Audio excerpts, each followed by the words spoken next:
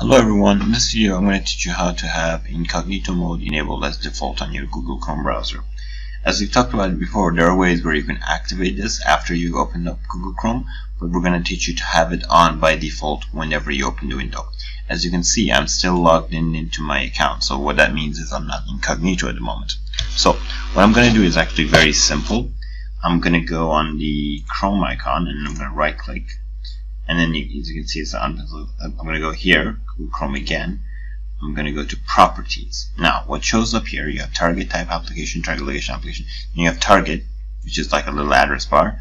I'm going to go to the very end. I'm going to go space, hyphen, Incognito. And then nothing else. I'm going to click Apply, and then OK. As you can see, I'm still not incognito. So what I'm going to do is,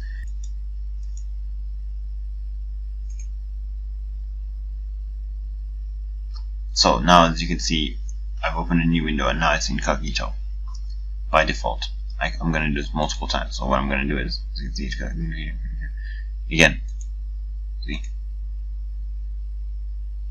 always by default incognito. So that's how you want to do incognito mode by default.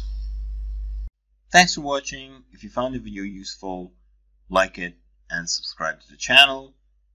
If you have any questions, you can ask them in the comment section, and you can also check out these videos that you might find equally useful. I will see you later. Bye-bye.